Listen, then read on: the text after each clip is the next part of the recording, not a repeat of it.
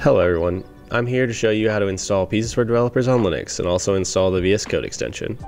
Open up the installation link for Linux and you'll see the snap install instructions. Install Pieces OS via snap command and run this secondary process control command here.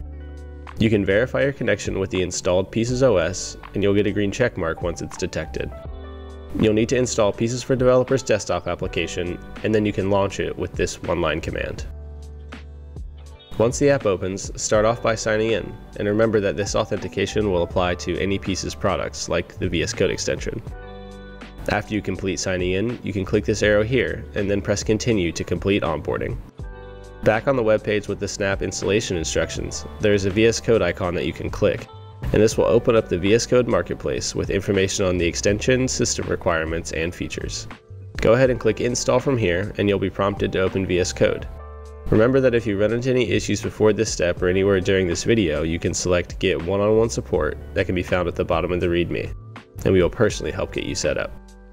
Getting back into the VSCode window, you'll want to click on Install to install Pieces to your IDE. You can see that you're already signed in, and you'll get this notification to learn how to use Pieces.